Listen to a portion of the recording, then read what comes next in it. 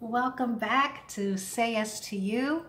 This is my channel where I love to talk about things related to personal development, spirituality, meditation, things like this.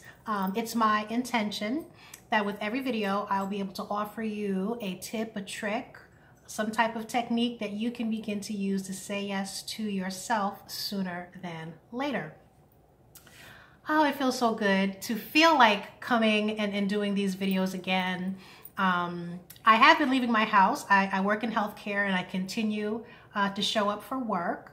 But as many people may be feeling, there's just something, there's something in the air, there's something in the energetic field that is very draining. So a lot of times I just feel drained. But what I wanted to come and talk about today is something that just kind of has me fired up, but in a good way. I would put this under the category of maybe an unpopular opinion, but because I feel strongly about it, I just felt like I'm just going to put it out there. So on Sunday, I was looking at Instagram and I saw where Diddy was hosting some type of fundraiser. From what I could see, he was, asking people to donate for, I don't know, something related to COVID-19. Now, I myself clicked off rather quickly. I'm from the 90s, so I remember the stories that came out of Bad Boy. So I just felt like, if I were going to be, spending my money with a spokesperson, it was not going to be Diddy. So I thought about that, and I thought about, the different fundraisers that I've been seeing in efforts to raise money for frontline workers, raise money for people suffering as it relates to COVID-19. Apparently there was some type of a comedy special where no jokes were being told. People were just kind of chilling, expecting you to donate. I see here that I think this coming Saturday there's going to be a takeover, if you will, that's going to include Jimmy Fallon, Jimmy Kimmel, and some other guy. And the list of stars that are going to be entertaining you, and I feel pandering to you to get you to donate, the list goes on and on and on and on and on. I did make some notes. I don't know if I'm going to really refer to the notes too much. I just want to see what happens with this video. The notes include a lot of citing for references that I feel uncomfortable, really putting the information is definitely out there, but I just feel a little uneasy being the person to put the information out there. But like I'm saying, it's just kind of, it's rubbing me the wrong way that celebrities are pandering, playing on people's emotions to get you, the 99%, to donate money for so-called relief from COVID-19. Now, one of the notes that I did make from the Economic Policy Institute that deals with the 1%. We often hear that, 1%, the 1%, the elites here in the United States are the ones who are, in fact, in control of the economy. So now, according to this Economic Policy Institute, how much money would the average family need to bring in to be part of this 1%? That number is $421,926. And it's going to vary from state to state, but just think close to $500,000. Close to $500,000 to be part of that 1%. What I've been seeing online for the past couple weeks, maybe a month, is a lot of people are, I'll use the word desperate. There are a lot of people who are desperate for that $1,200 or $1,500 stimulus check. We've heard it said multiple times that the average person living in America is operating on a check-to-check basis. They're, 2 or 3 paychecks from economic destruction. And by and large, we are seeing and hearing the stories of people who have been out of work for a few weeks now and can't make rent. They're missing mortgage payments. Perhaps car payments, bills are really getting behind because you have to look at what little savings you have and decide, how do I want to spend the money?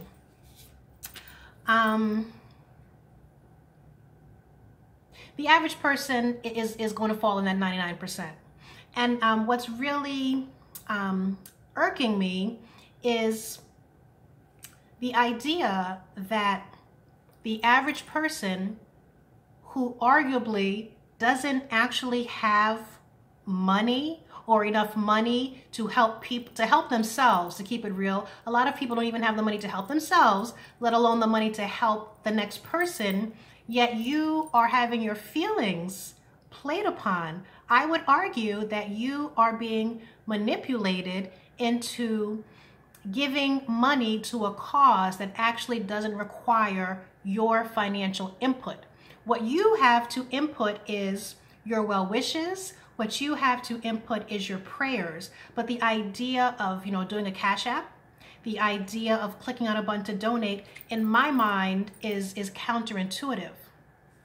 How does this relate to the mission of my channel, which is about personal development and spirituality?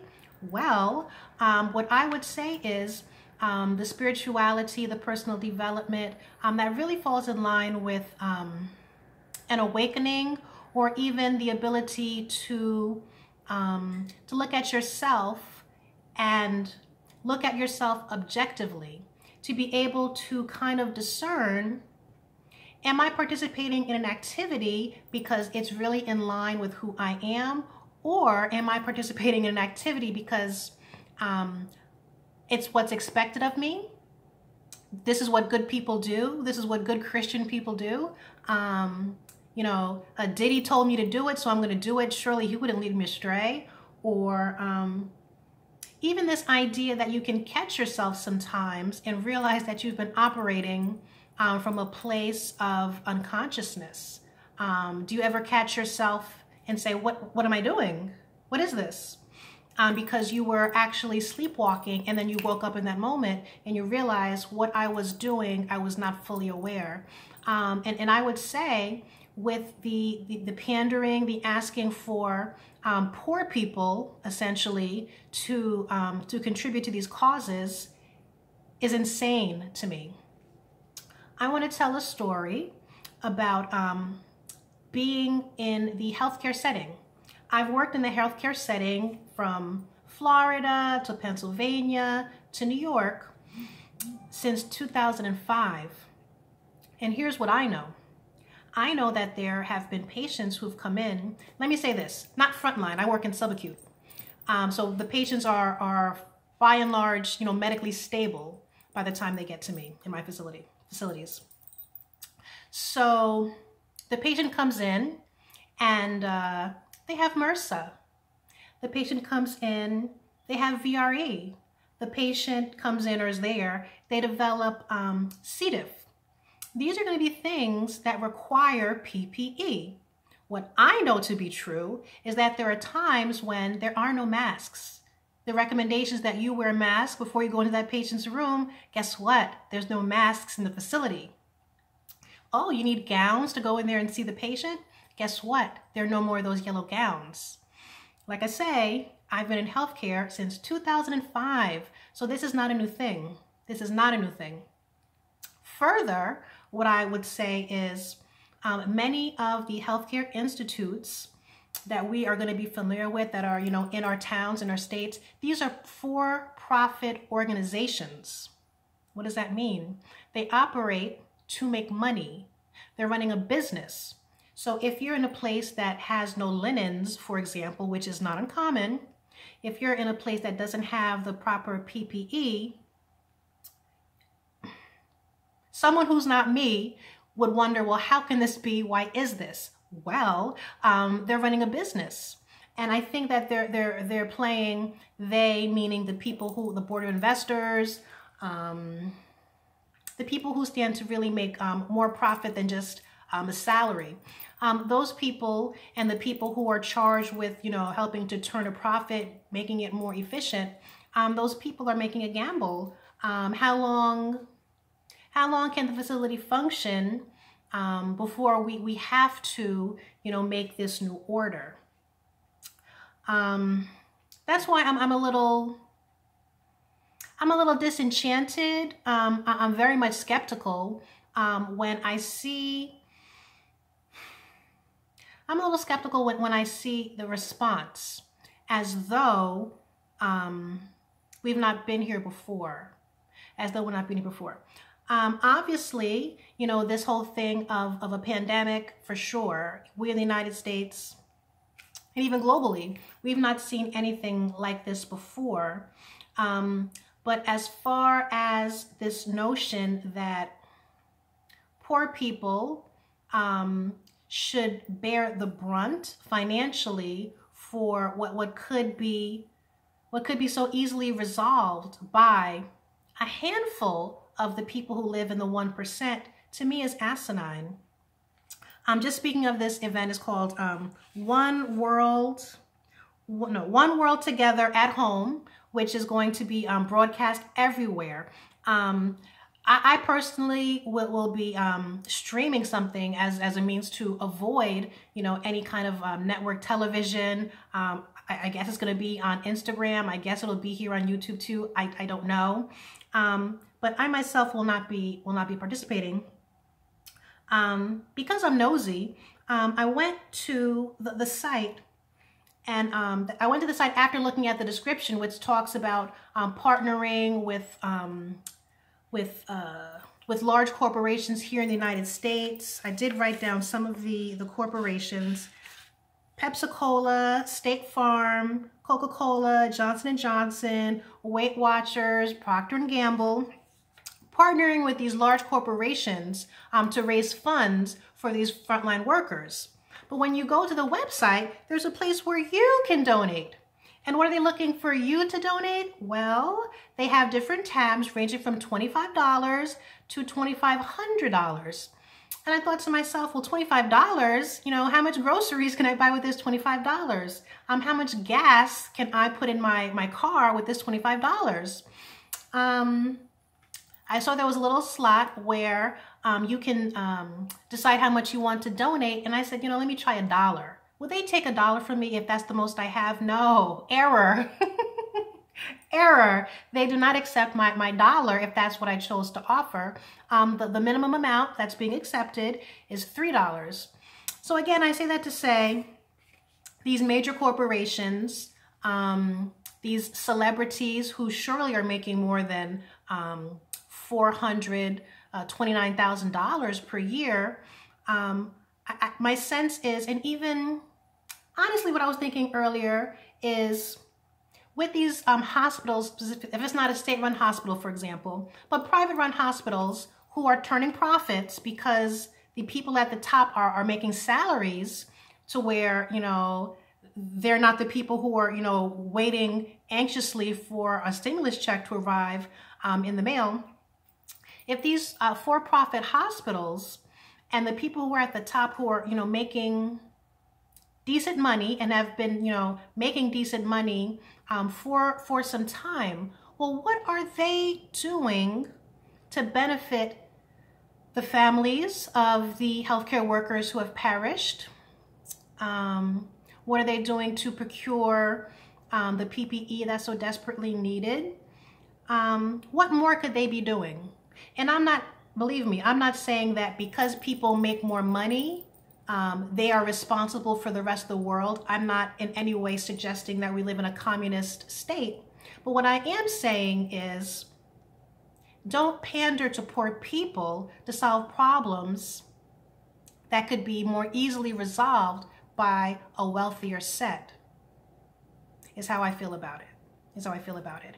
And further, my sense is people, that's such a broad stroke, but people sometimes don't realize that they're being pandered to.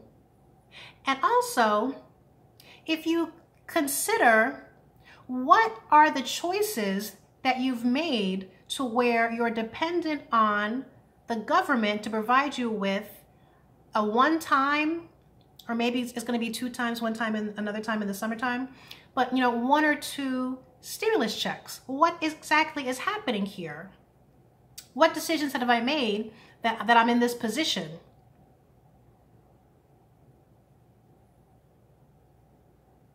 Just a question. Just a question. That's pretty much it. That's what I wanted to say is, again, it may sound selfish. It may seem selfish, but it's just something to consider. It's something to consider. You're perhaps in a predicament where you are less advantaged, and people are looking at your pockets to solve their problem. Another tangent is with the celebrities that are asking for you to make your donations. Think of your fave. And if your fave were to ask you to help out with money financially, has your fave ever said anything in the way of helping you make a profit somehow? Has your fave ever, given any tips or tricks that you can use to progress in life financially? That's something to consider as well. The person who's asking you for money, what are they doing to help improve your quality of life? What is it that they're actually offering you? Because what I would propose is a lot of us are subject to, there's magic happening out there. I'll just say it. There are people who are doing magic so that they have you under a glamour spell, so that you're not thinking clearly when they present themselves. All you see is the glitz and glamour. You don't realize, what's actually happening to you. You're not really thinking. So that the next time, you're so mesmerized by your favorite entertainer, mesmerized to the point where you go into your pockets, just consider that. Think about, April 2020 and waiting on that stimulus check the next time your fave asks you to buy buy my shit. Think about that. Oh, my tip, trick, procedure. What I wanted to offer you was something from Byron Katie. Her work is called The Work. And Byron Katie gives us information. What did I do with it? Here we go. Byron Katie gives us a technique to use if and when we wake up and we begin to reconsider some of our behaviors. So the tip I want to offer you today is 4 questions from Byron Katie to reassess, reevaluate your thoughts, because a lot of times, I promise you, we're sleepwalking, we're under that glamour spell and not really thinking about what's good for me, what's good for my evolution as a human, roaming this earth. The 4 questions are, is it true?